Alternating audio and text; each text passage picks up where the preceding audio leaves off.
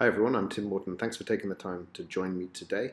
This webinar is Mastering the Art of Validating, looking at the role of validators in the Celo protocol and how the Celo proof of stake scheme allows validators to get elected, rewarded, and slashed. So before we dive in, I just wanted to set the context for the webinar and some logistics. Claire, I think, just mentioned some of these things, so apologies if I'm repeating.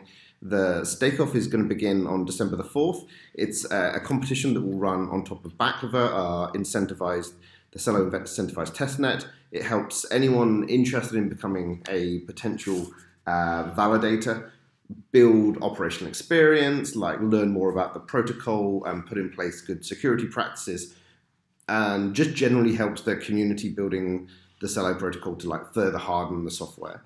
And so, subject to the stake-off terms and conditions, we're very excited about this. The top 50 teams on the leaderboard will have the opportunity to receive Celo Gold at mainnet launch, and that should be enough according to the current design to be able to put up a stake for one or more validators and validator groups. So this is really, if you're interested in validating for the Celo mainnet, this is a great way not just to have a bit of fun, but to be able to earn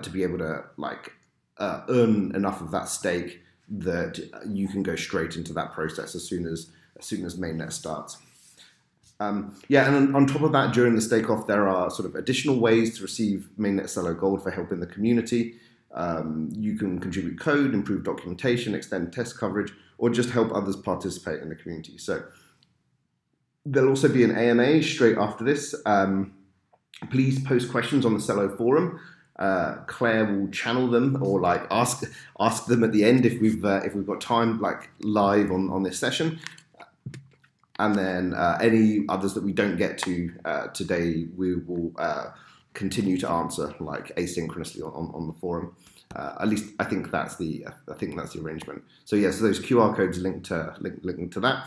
And there's also going to be a second webinar as well, which Claire will be giving about the sort of logistics, the rules, the process, and more practical guidance for getting involved in the stake-off as well. So that'll be on Thursday, the 5th of December. All right, so let's get started. So we're going to touch on like mission and motivation. We'll look at Celo's like network topology.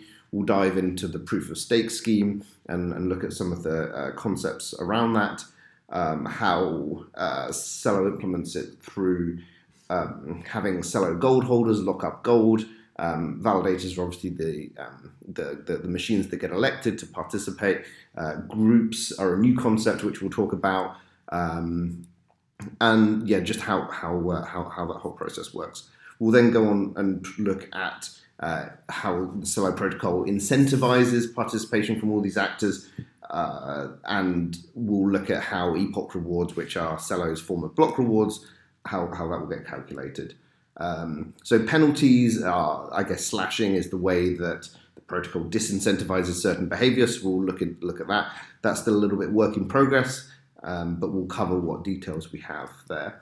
And then finally, we look at like attestations, which is a way that validators in Celo participate in Celo's identity protocol, the mechanism by which users with a mobile phone number can verify that they have access to that phone number and thereby like receive payments directly through it. Cool. So yeah, before we dive into the technical details, I think it's important to start with the purpose for which the Celo protocol has been designed, and for which like I at least I'm working on it. The Celo mission is to build a monetary system that creates the conditions of prosperity for all.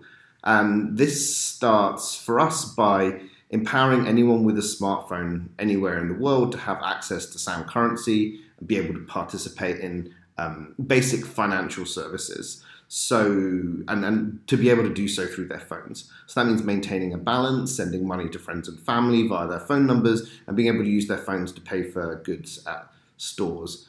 And we want to be able to do all of this on a decentralized platform that is developed and operated by the community, And so it in turn can be a foundation for a whole range of new services built on top of it. So, apps for managing savings or microfinance and micro lending, through to, things that I haven't even anticipated yet.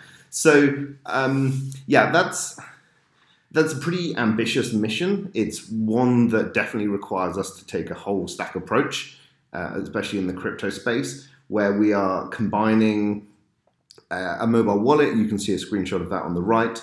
A smart contract platform where we provide stable value currencies, so that users don't have to think about, like, they can transact in currencies which are familiar with them.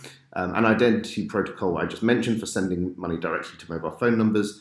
And then on top of that, we also need an architecture that's focused on serving like very many mobile clients all at once, where those clients probably have like poor quality or expensive data connectivity. And so we want to be very like cognizant of that when thinking about the protocol. So we're trying to build a platform which has like fast finality, like high throughput, and operates at a sort of reasonable infrastructure cost. So that is, that is a lot of stuff. It's a lot to bite off. The focus is very much on looking at this from an end user's perspective and making I guess a platform and then a series of products which are as simple as possible for end users. And to do all of that is a challenge. To help get there faster, Celo is based on Ethereum. So at the blockchain level, Ethereum is like the starting point that we are going from for the reference implementation of the Celo blockchain. We've made major modifications and are definitely indebted to the Go Ethereum, the Geth community, for all of the like work that they've done and the great starting point in terms of the code base that has been running out there in production for like several years now. So what I'm going to do is talk through a bunch of the ways that we have made sort of significant modifications to the Ethereum platform, and in particular one of them where we have taken out the entire proof of work scheme and replaced it with a proof of stake scheme, and all of the sort of changes that entails. So I guess in summary, like smartphones are very much at like the heart of this vision, and from an infrastructure perspective, validators are very much at the heart of like the infrastructure that Celo consists of. So you'll see that when we like look at the network topology, so looking at the sort of running components in the Celo network and how they communicate together. So at the middle of this diagram, you'll see the validators. We'll come back to those. In a second. The most numerous kind of node in the system are the light clients. So these are the instances of the Celo blockchain which run on every mobile device, alongside like a wallet application, and the light clients use full nodes, the sort of triangles in the middle of the diagram, to answer requests and service transaction data and forward new transactions on their behalf. If you think about it, like from the perspective of the number of users that are likely to be in the system versus the sort of limitations we're going to come and talk about in terms of the number of validators, there's like this big discrepancy between the number of users that need supporting and the maximum number of validators that we're going to be able to support. So the gap there is really around we look to full nodes very much to fill this gap in the sort of Celo protocol and to make this sort of an operational network. But in Ethereum right now, there are very few incentives to run a full node that is not mining. Basically, a full node is just a node in Ethereum that has mining disabled.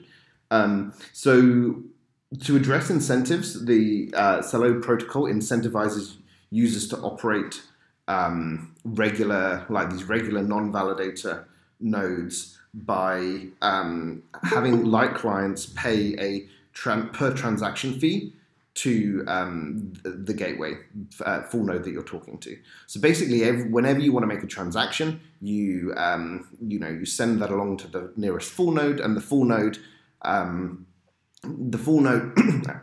as part of that transaction, the full node actually receives some fees when the transaction is processed and mined. So the analogy I sort of like to think about is one of a cafe. You can go and sit in a cafe. You can freeload on their Wi-Fi. You can take up their space and a slice of their rent. But periodically, you are going to be required to buy a coffee, or otherwise you'll get kicked out. And this model is very much the same, whereby a market will emerge among full nodes, offering different prices or qualities of service, or in different locations. And we sort of envisage light clients providing the incentives that full nodes need to operate here.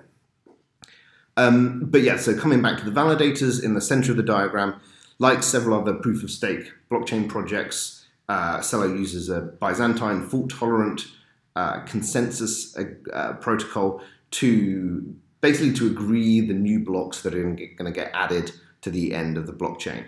So validator nodes broadcast signed messages between themselves, and even when up to a third of those validators are offline or malicious or faulty or misconfigured in some way, we can still reach agreement. So long as we have this excuse me, this Byzantine quorum of 2/3 of the validators being honest, as the terminology is. And the signatures of those validators are basically then combined together, and that allows other nodes to certify that the new block is valid. So yeah, let's dig into that a little bit more and see what that means from a sort of setup point of view. So if you were actually running a validator, what would that look like? So it really means operating a setup that looks a bit like this. So if any of you are validators on Cosmos, you will probably be familiar with at least part of this diagram. So first, the validator itself is an instance running the Celo blockchain software. In Celo, validators actually have two keys. They have a regular ECDSA key, which is the same essentially as keys that are held in account keys that are held in Ethereum. So the ECDSA key there is called the validator key. Excuse me. And validators also have a BLS key, which we use in the Celo protocol for signing the more or less the hash of the block that is agreed. So what that means is that we're able to do a bunch of things like aggregate the signatures from different validators together, and therefore reduce the space, and therefore improve the sync performance for extending for writing new blocks out to the blockchain.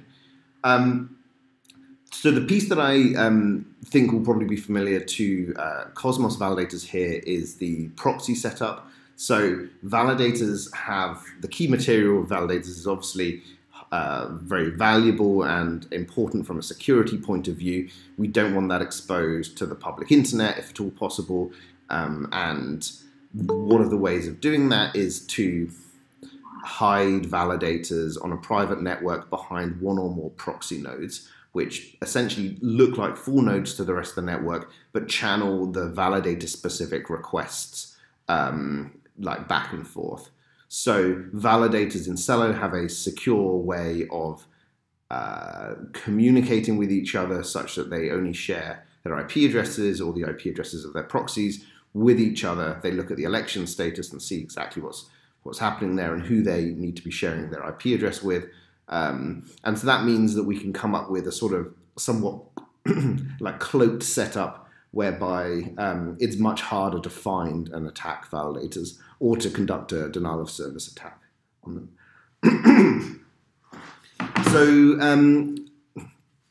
So somewhat separate from the regular communication of the main network, there is also an attestation service here. And so we hope that validators will run, and certainly the protocol encourages validators to run a attestation service. This is part of the identity protocol, as I mentioned. There is a separate key that the attestation service holds, but essentially the attestation service is directly answering requests from mobile wallet apps, including the Celo wallet, to be able to send and to basically send text messages out, to direct SMS out to end users, so that those end users can then return them to the blockchain and thereby demonstrate that they have access to a particular phone number. So we'll come back and look at that later. In terms of a setup, looking very much at having like a validator will benefit from being in a sort of secure location in a data center. The proxy is an attestation service, potentially able to be like, instances on a Kubernetes cluster or on, a cloud provider somewhere. All right, so proof of stake.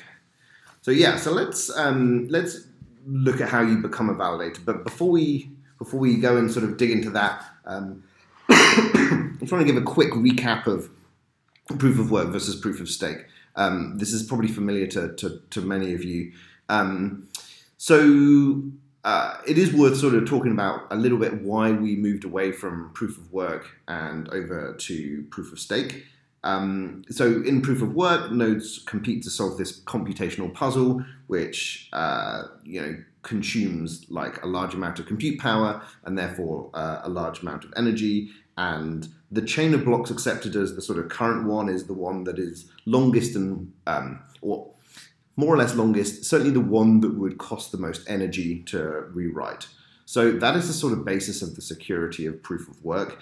It relies on no organization being able to acquire enough like hashing power, as it's called, to be able to outpace the hashing power associated with the sort of agreed main chain. So the challenge here is that while you are, of course, getting blocks mined in a proof of work network, you're in effect paying for miners who are just sort of, their presence sort of rarely results in transactions getting processed, but they're needed in the network to prevent like takeovers, basically. And that is like a high price to pay, I think, in terms of like cost, the rewards that need to accrue to these miners, and also in terms of like power. One of the really nice things about proof of work is it scales very, very well. It allows any participant to just roll up. It's so-called permissionless in the sense that anyone can just come in, mine a block or two, and then go away. And the network doesn't have to think about really doesn't have to think about the security or the uptime or the deployment model or like the longevity of who the participants running proof of work are, what the machines look like or where they are. So that's like one really nice property. So proof of stake, on the other hand, so proof of stake is really two things. I think it's like basically you have these BFT agreement protocols, which I mentioned. Proof of stake, I think, is really the way you decide what participants you allow into the set of validators that are participating in this agreement protocol. And so the BFT process itself is actually very compelling when you look at its properties. Up until this sort of question arises around who participates in it. So you can tolerate malicious actors, up to a third of them. The only work done in a proof of stake system is valuable work that forwards the progress of the network. In theory, you need far fewer participants because you don't need to prevent this sort of 51% attack takeover. So the cost is much lower. You can end up you as soon as a set of a quorum of validators sign a block, you end up with a like immediate finality. So your transaction throughput can be higher and at lower cost, and certainly at lower power consumption.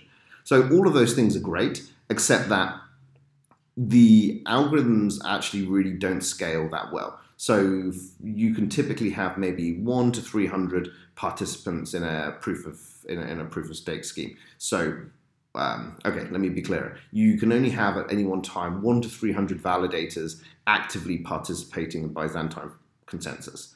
Now, the question is, how do you choose which those are? And so this is the sort of like whole subject that like proof of stake is intended to sort of cover. And I'll talk a little bit here about like how we've gone about like solving that in Celo. So starting on the right of this diagram, we have validators. So validators obviously are nodes that are ready to participate in Byzantine quorum consensus. To do that, they need to get elected. The Celo protocol runs an election once every epoch. That's a certain number of blocks, but is going to be approximately 1 hour in baklava in the testnet, and is probably in mainnet. You might envisage that it's going to be approximately like once a day, something like that.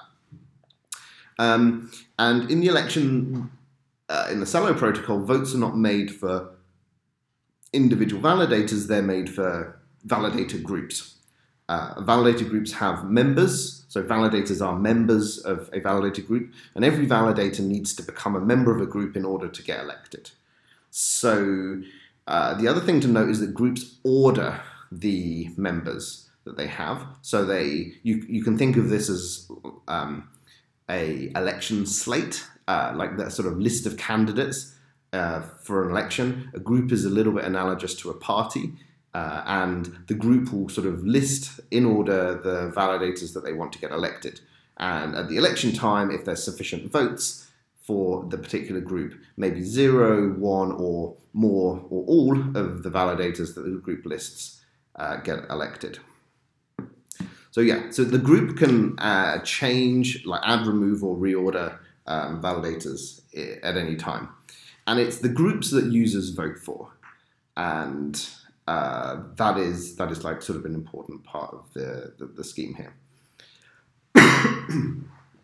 So yeah, so if you look at the bottom of this diagram, the little circles with a lock next to them represent what we call like locked gold. And as a decentralized platform, there's really no way of identifying like users per se. So we can only identify accounts.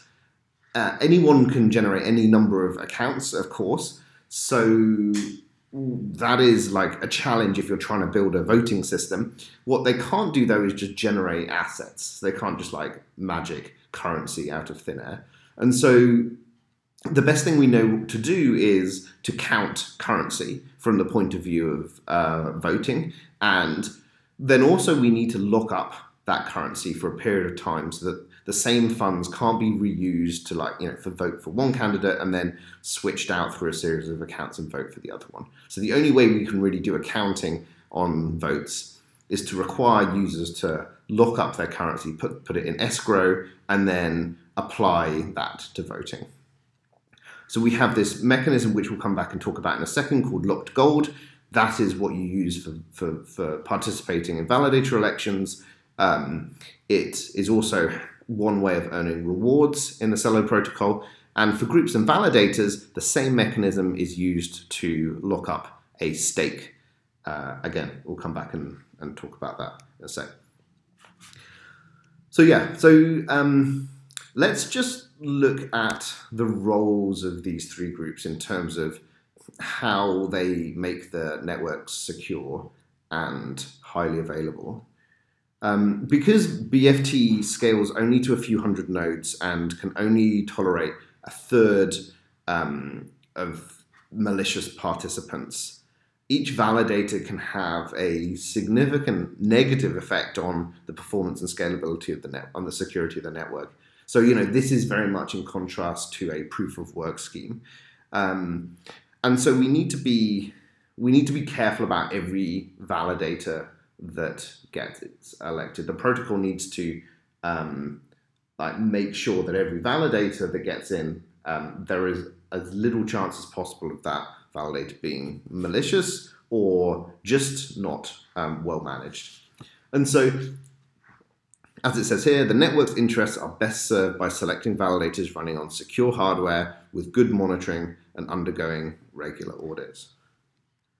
Because of this, Celo sort of encourages like this, I guess, so-called professionalization of validators, where actually we try and apply the best practices of operational security, where there's good physical data center security, monitoring, where there's use of hardware wallets, and this is something that is like important. This is the sort of main contribution that a validator, and only a validator, can really play. So validator groups, on the other hand, are there because it's not always possible for users to tell whether a validator is doing all of that stuff. As a user voting for a validator or validator, I couldn't tell whether a validator is actually monitoring their service well, whether they're actually doing key rotation, whether they're actually applying the latest security patches to their operating system. But nevertheless, all those things play big factors in like the real security of the network. So in Celo, this is where validator groups come in. So groups will be able and incentivized to build up long-term judgments on their validators' operational security, operational practices and security setups. So yeah, the way we think about this is that validator groups can help mitigate the information disparity between voters and validators. So groups might emerge that do not necessarily operate validators themselves, but attract votes for their reputation for ensuring like the validators have validators have a good security setup, and they're in a position to be able to do this because every validator needs to get accepted by a group in order to get elected. Groups are expected to be sort of long-lived entities, and that relationship is going to mean that they have like better information on the quality of the operator and validator. That's not to say, of course, that validators couldn't also become validator groups. There's a potential benefit in that too. So then what is the role of like Celo gold holders? The network is secured by voters looking up gold and selecting groups that maximize their rewards and they trust, making the cost of influencing elections prohibitive. So we don't rely on Celo gold holders in the Celo protocol to necessarily make great decisions about which validators to pick, but I guess we do, the protocol does rely on them making the sort of relatively easier decision of selecting a group that performs well and that they trust and has a good reputation. So the Celo gold holders do earn rewards that so there are like ways of aligning, we'll come back and look at it, there are ways of aligning the incentives of gold holders to the sort of performance of validators and of the validators in the group that they vote for. But with security, that is much harder. And so that's a sort of limitation there. It's also worth highlighting in another way, like one sort of critical factor here in terms of the way rewards to Celo gold holders result in network security. By locking up gold and reducing liquidity, from an economics perspective, it's expected to become like prohibitively expensive to purchase large quantities of Celo gold to elect malicious validators. And so, in some senses here, the role that Celo gold holders play in this piece is that they lock up, in exchange they earn rewards, and because of that, it's very difficult for others to acquire enough currency to swing an election.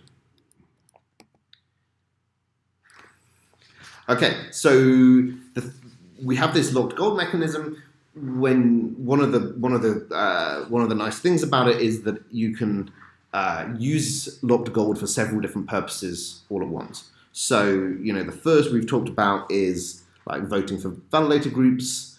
It's also the mechanism by which you put up a stake. If you're a validator, want to register a validator or register a validator group. And then Celo also has a on-chain governance mechanism whereby you can vote to approve or vote against proposals to change the actual protocol itself. And so the interesting thing here is that if you have locked gold, you can do all of these things all at once. So if you're a validator, you can vote using your stake for yourself or maybe for someone else and earn rewards on that. And you can also use that stake to participate in on-chain governance as well. So just quickly look at the flow of locked gold and what that process actually sort of looks like. Look at the sort of life cycle there. So this account on the left-hand side can take some of its balance and lock that up. And then, so that's the piece in the middle. And then they can take any gold they've locked up and use it to vote for a group, subject to that group being able to accept votes. We'll come back and look at that in a second. So that vote then counts immediately towards the next election that happens on the boundary of the epoch, but it's actually marked pending for rewards. And so, we come forward, we have the next epoch, an election runs, the votes that user cast cause this validator down here to get elected. That's great. What that means is that the user can then activate their vote, which puts it into a pool where the rewards on that gold continue to compound. So, at the end of the epoch, rewards get earned, put back, applied to the same pool of votes for the same group, so that your sort of voting weight is heavier. And the rewards that you get next time will be automatically compounding on that complete value there. At some point later, you might decide to unvote. You can withdraw some or all of those voting funds, and they go back into your sort of locked gold pot. At that point, you can then go and immediately vote for another group, or you can choose to unlock some or all of those funds. Now, when you unlock, there is an unlocking period of 3 days before the gold can be transferred back to you. So you unlock and then you transfer back up 3 days later. And the reason for that period is we want it to be high enough that the gold that is being unlocked was not still a factor in getting any validator elected. So remember that elections happen every day, and that you could potentially, if you could unlock your gold and withdraw it and do something else with it immediately, you could potentially acquire gold, contribute to a vote, and then get it out again before doing something malicious in the network. And obviously we don't want that.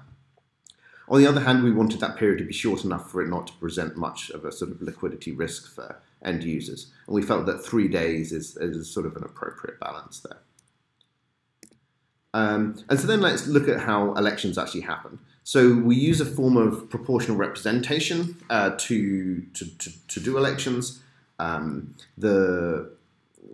Basically this works by, you can see in this diagram here, we've got a bunch of different groups and a bunch of different sort of numbers of votes received, and then a cap as well. So let's look at that cap. So elections in Celo sort of differ from real world elections in that they're trying to translate voter preferences into sort of some form of representation, but are really trying to sort of maintain this moat around existing well-performing validators. I think if you think about it, the sort of what elections are doing is really preventing this attack, whereby you can think, what is the minimum amount of gold that I'm going to need to be able to get a malicious validator elected? And if you think of a sort of regular election where the votes are skewed very heavily towards like a small number of participants, that is not particularly like helpful in a sense, because if you've got a fixed number of validators, well, it's really just the number of votes received by your least supported validator that got elected last time that you need to displace in order to get your malicious validator elected. And so we have this notion of a cap on the number of votes that a group can receive, which is really like one more than the number of votes, or it's basically the number of votes that would be needed to elect one more validator than the group currently has. And what that cap does is it means that in some instances, gold holders will be forced to go and vote for a different group than perhaps they initially wanted. But it does mean that the sort of pattern of votes received is going to be much more like flat, and therefore it's much more likely that the amount of gold that you need to get a malicious validator elected would be higher, therefore increasing like the security of the network. So yeah, it's worth saying that there is a limit on the size of groups as well. Groups in the back of a testnet can have 5 validators, and this is really to like make the network less centralized and more secure, really just meaning that we're trying to avoid too much voting power or operating risk centralizing itself in any one entity. 5 out of 100 validators felt like a roughly right sort of amount for that. So yeah, so in terms of the actual election, basically in short, like Celo gold holders vote for groups, and then the first the sort of election proceeds in order. The first slot in the election is given to the validator whose group receives most votes, and the validator at the top of the list for that group. And then basically at each step, the next validator that gets elected is the highest ranked validator that has not yet been elected in the group, where electing it would sort of maximize the average votes received over that group's validator. So you can sort of think of it as a choice, like, do we elect the second validator from this first group because they received so many votes, or should we elect the first validator from this other group? And the trade-off there is just like looking at the average number of votes that would be received across that group if that vote were elected, and just trying to maximize that. Cool. Okay, so looking at epoch rewards. So this is sort of a variation on the familiar notion of block rewards, basically minting and distributing new units of Celo gold as blocks are produced. And the aim here, of course, is to create several kinds of incentives to secure the network and incentivize participation. So epoch rewards are paid in the final block of the epoch, so typically at the end of every day. Since there is a fixed supply of Celo gold, you can read more about that in the Celo white paper, the protocol has this like target schedule on which additional tokens are minted, and that allows the protocol to maintain epoch rewards like long into the future. As you'll see, that there are some cases in which we need to, where we don't need to give out, the protocol doesn't need to give out as many units of epoch rewards as at other times. And so there can be situations where we are sort of spending below this target, and situations where the rewards are getting dispersed faster than this target. And so one of the things that we have is this notion of like basically tracking to this target schedule, and at times that we are underspending, the protocol boosts payments, and in times when it's overspending, it sort of tightens its purse strings and reduces spending proportionately. So you'll see that in a moment. So just to look at the recipients of epoch rewards, various different groups here have claim to them. So validators and validator groups. So there is a reward for validators, which factors in a bunch of things. We'll look at that in a minute. And then validator groups receive their rewards, as I think I mentioned earlier, from this notion of a group share, where they sort of just take a slice of the reward of the validator. So you can think of this as sort of like a commission, where at the point that the validator adds itself into the group, that is like sort of part of the implicit contract between the group and the validator, that, hey, being part of this group is going to cost you this particular percentage. Locked gold holders. So worth noting that rewards are only received by locked gold holders that vote for a group that in that epoch elects a validator, one or more validators. So we'll come back to think about the consequences of that in a second. And then there are several other targets for locked gold that I'm not going to really talk too much about, but just to mention that they exist. There's a community fund which can be used by governance proposal to disperse funds to keep up like the development of the protocol and improve documentation and fix issues and so on. There's a carbon offsetting fund which again controlled by governance, but where the intention is that the funds received by the carbon offsetting fund will offset the total carbon output by all validators and nodes in the network, such that the network is carbon neutral. And then finally, there's the reserve. So we mentioned there are obviously like stable value tokens. So the stable coins that Celo supports have a reserve backing it. Normally that manages itself, that's the anticipation at least. But there is this mechanism here that if in the rare event that the sort of reserve is under collateralized by the other mechanisms it has at its disposal to manage that collateral, the reserve can also be the recipient of a number of epoch rewards to bolster it. Cool. Okay, so looking at how we make rewards to validators and validator groups. So one thing that's interesting here is that epoch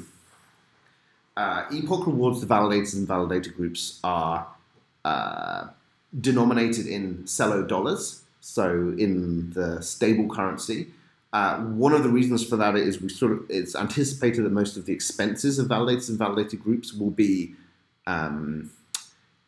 defrayed in like fiat currencies, like if you think of hosting bills or salaries for people managing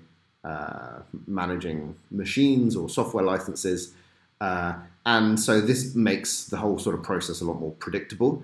Of course, once you've received, if you're a validator and you receive Celo dollars, you can always exchange them for Celo gold if that is what you want to do. But the idea here really is that this makes the process of understanding the returns from being a validator much more predictable.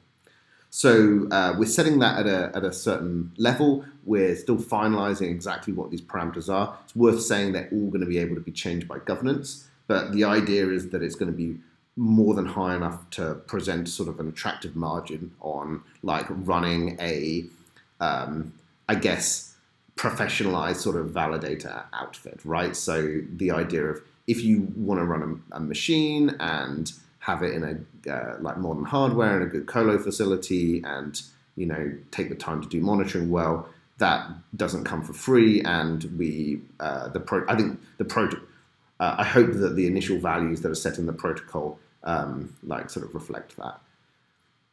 So the second piece is that I mentioned that we have the spending versus target factor.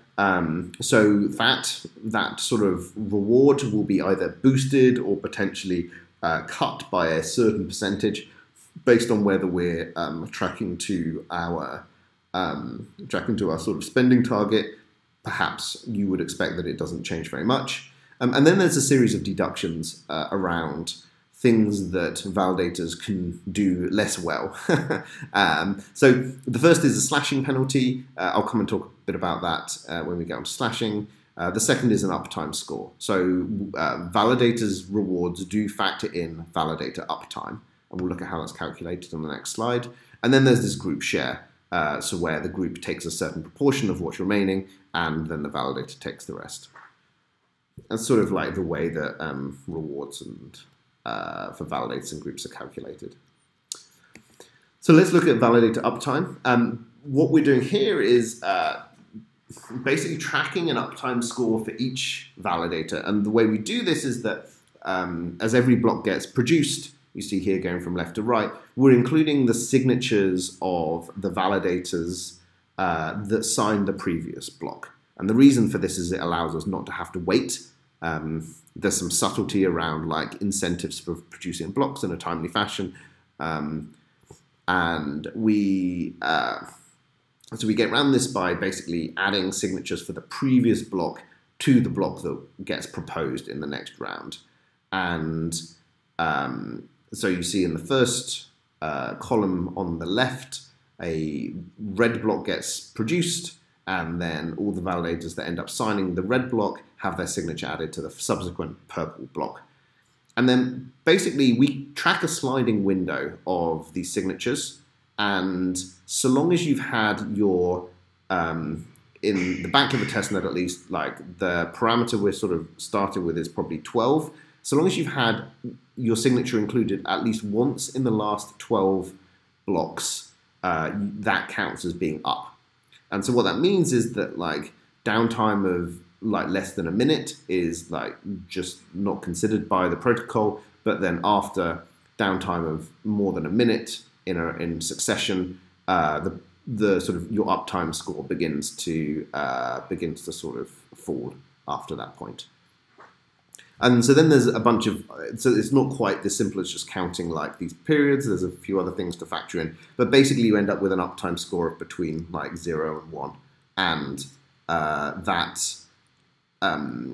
that like factors in to the rewards that we saw on the previous slide, and it also factors into the rewards for locked gold holders as well that elect a group. So let's go and take a look at that. So the difference really for locked gold holders is that if you recall, what we're really trying to do is lock up, with locked gold, we're trying to lock up the right amount of the circulating gold supply so that it's very hard for an attacker to purchase large amounts of gold and then swing the election. So to do that, we actually dynamically set the rewards that locked gold receives based on the proportion of the sort of supply of Celo gold that is locked and voting. So as like, you know, if there's too much Celo gold circulating and not enough locked and voting, then we'll dynamically increase the rewards to lock gold until that level of locking and voting goes up, at which point we'll bring it back down a little. And so the idea here is to like create a good balance between liquidity and security. So that level results in a sort of on-target reward, which is like a percentage on the sort of the holdings. Worth noting that you only receive locked gold on amounts of locked gold that are A, voting, B, activated, and C, voting for a group that elected one or more validators in this epoch. So a few consequences of that. If you lock your gold and you don't vote, that's no good, because of course it doesn't help the protocol. If you lock your gold and vote but don't activate, well, unfortunately, as an implementation detail, you need to do that. So that's also no good. And then the final thing is, it doesn't actually matter whether you elect you vote for a group that elects one validator or many, just so long as you vote for a group that that gets at least one validator in. So, and it's worth noting the rewards are not tied in any way to the rewards or they're not subject or dispersed through validators. These rewards are handed out directly through the protocol to locked gold holders. So there are a couple of factors of what the group and its validators do that affect the rewards to locked gold holders. slashing penalty we'll come back and look at in a second again, but also the average uptime score of the validators that got elected in the group that you voted for. So, if you've voted for a group and there's 3 validators in it that got elected, and one has a perfect uptime score of 1, and one has 0.8, and one has 0.9, then the average will come out at 0.9, and that is like a factor on the rewards that you receive. So locked gold holders do have an incentive to vote for groups that have validators that are highly available and do not do bad things because of the slashing penalty. So yeah, let's come on and talk a little bit about penalties. This is the team working on Celo is still fleshing out some of the details around this, but I just wanted to sort of give a high level view on this, and definitely appreciate input from the community about like how we go about setting these things. Remember that virtually all of this is implemented in smart contracts, and so is governable as well on an ongoing basis through the on-chain governance mechanism. So the consequences of penalties vary. There's basically 3 tools that the protocol has to sort of do things when validators act in a way that's not conducive to the good performance of the protocol. The first is basically like getting ejected. So the validator can remove the protocol can remove the validator from the group. And that's effective the next epoch. Nothing changes ever within an epoch. So at the end of the next day, the validator basically is no longer sort of standing for election. And so what that means is that the validator can try and get elected again immediately, but the group has to re-add them. So of course it's up to the group to decide whether it's going to do that. The second thing is that the validator and group can each lose a fixed amount of their stake. That is something which exists in other protocols, and I think is something that we want to use in the Celo protocol, probably sparingly, but is definitely carries an incentive. And the third thing is like a slashing penalty, whereby you can.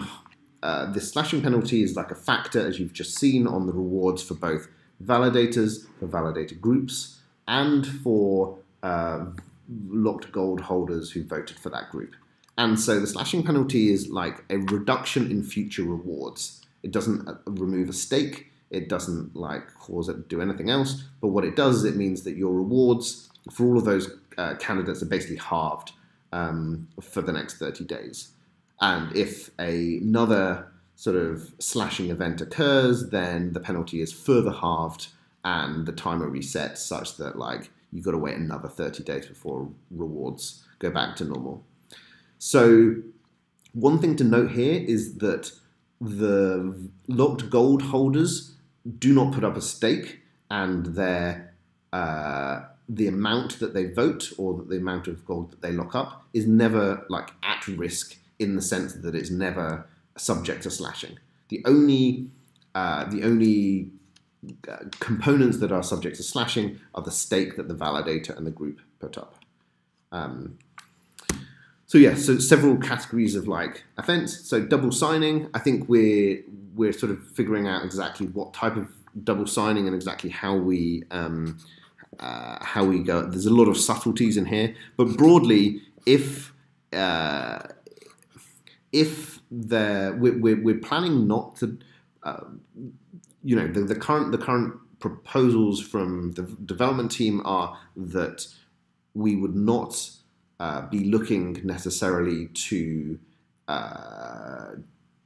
penalize double signing at every single level in the consensus protocol, but just if you sign with your BLS key 2 blocks at the same height with different parent hashes, i.e. there's basically very crisp evidence that either you're doing something malicious, or in very, very rare circumstances could this happen, I guess, through misconfiguration, but we don't expect that. So that would be one thing, and we need to the protocol does need to penalize for this in some sense to avoid the nothing at stake problem. So persistent downtime. So I think the penalty here is most likely to be just ejecting the validator from the group. We don't necessarily want to like dock stake, I think, for validators that are persistently down. We just want to ensure that they do not contribute towards unavailability of the network. And then the final thing is that it is possible in Celo to slash or remove, like eject validators from groups, or to dock stake by governance proposal. So the idea here is that if you know precisely, if there are very, very prescribed, I guess, offenses against the validator, then it's possible for malicious actors to figure out attacks that sidestep those very precise categories of offense. And the idea here is that governance is a mechanism whereby the community can vote on, yes, you clearly did a very bad thing and we're going to dock a part of your stake here. So we'll obviously set the parameters for this to be very high and make this like relatively difficult to do, set the burden of proof quite high. But I see this as more like the sort of impeachment type route. Finally, attestations. So yeah, so Celo has this identity protocol whereby we allow users of the Celo wallet app to give the app permission to read their contacts, and then users can send money directly between users just on the basis of their mobile phone numbers. And to do that, the Celo protocol needs to maintain a mapping of these numbers to account addresses, essentially. It's a little more complicated than that. But the role that validators have in this is that we need some entity in the system to be able to direct SMS messages to users such that they can use those SMS messages to prove that they have access to a device. And so this is where the attestation service comes in and is a part of is part of the mechanism that that we hope validators will run, and it's also a source of funding and rewards for validators too. So just to quickly step through this, how this works. So the wallet requests attestations from the smart contract through a source of on-chain randomness. The wallet basically gets handed out a random selection of validators in order to, like, typically several, to basically go and ask to send attestations on its behalf. And this, like, these are randomly selected to avoid collusion here. When you request attestations, you pay a fee, and what that means is then that fee is available to be handed out to all of the like attestation services that or can be shown to participate here. So the wallet then contacts the attestation service directly. This is not as part of like the regular blockchain protocol, but is just a sort of HTTP call. The wallet requests from the attestation service of the appropriate validators, hey, please can you go and this is my phone number, please can you send me signed messages that attest to my attestation request. And then the validator uses a SMS provider to do that. The signed attestation message is sent via SMS, and then the wallet receives it back. And then in order to basically show that it actually has access to this number and has received those, the wallet then basically lodges these completed attestation messages with the smart contract. The attestation is completed at that point, and the validators all the validators that have sent messages, or at least have for which the wallet has received messages, are then basically rewarded a certain fixed amount, which more than covers their cost. So this is like going to be an important part of making the Celo protocol something which is very easy to use for end users, and it's definitely, I think, in the broader interest of the network and of like adoption of Celo to have these attestation services be run well. And that's why in the initial rev we made, I think, the team made the decision to have validators play a part in this. Okay, great. So coming to the end of the content now, I just wanted to sort of highlight a few of, I guess, my suggestions for figuring out Celo and getting to the point where you can run a successful validator on mainnet. So I think the first thing is to learn the protocol. As with any decentralized system or any blockchain, these things are complicated. We are going to try and certainly try and do our best in the Celo community to make this as simple and straightforward as possible and build as many resources, but it's an active conversation. It would be great to receive your input on feedback on what we're doing here, but also for you to all contribute as well in terms of, and I think the first step to that is really just taking the time to understand the protocol and understand its nuances, so that you know what's expected and that you understand the potential rewards and penalties and so on. The second thing in terms of actually getting set up as a validator is to pick a secure provider, pick a good provider. I think that just deploying validators on a cloud service is probably not going to be the best route forward for the network. So I think trying to find providers which offer the right level of security, the right level of support and service for you, I think is an important part of the process.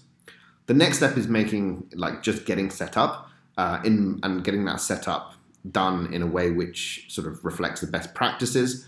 We can talk a lot more about that, but broadly having proxies, having good monitoring, having operating system, recent patch levels on operating systems, not having wide open ports, and just having intruder detection systems, a bunch of things there, just out of the sort of DevOps best practices handbook. I think is really what would work well. But part of this is also making this repeatable, so that because one of the opportunities is, of course, that you don't just run one validator instance, but it's once you've done the work to figure out one, it's often possible and to run more than one. And in any case, when you rotate keys or you need to change hardware, you're going to want to make this process repeatable. And so using tools that help you deploy services easily and treat these validators, and especially treat these proxies more like cattle rather than pets, I think is a good route to go down. The next step is deploying attestation service, and maybe a full node or two is a way of broadening your sort of reach in the Celo network, and also broadening the streams of rewards and income that you can receive from these. So full nodes, as I mentioned, receive fees for forwarding transactions into the network. Attestation service receives fees from forwarding SMS on users' behalf. Then there's a question of groups. So you could either join a group. There's nothing to say you can't start a group. I think the best time to do that is during the stake-off. I think if you start a group, you'll want to be thinking about how to build differentiation. That might be about building expertise or tooling on the Celo network, or just generally establishing yourself as and building a reputation as a organization for which voters can basically trust to put their vote in. And so maybe I think having groups that are big on doing security audits or big on providing support to other validators to get started is an interesting model. You can come up maybe a model that will emerge is one of sort of groups providing mentorship to validators or providing a sort of cooperative mechanism to get people started. And the final thing is that, unlike other networks, you can vote, in some other networks at least, you can vote with your stake. So make sure you do that and help secure the network and receive rewards through that mechanism as well. Great. Well, I know this is like complicated stuff, and certainly for 8 a.m. Pacific time is definitely a little intense. So I appreciate all of you like hanging through it with me. Yeah, really appreciate your time, and looking forward to continuing the conversation with all of you on the forum about this. And definitely I really appreciate your feedback about aspects of the design that you've been thinking about, questions you have, stuff which is not clearly explained, and yeah, also really looking forward to the Great Celo Stake-Off, and I hope you'll all be participating, and see you there.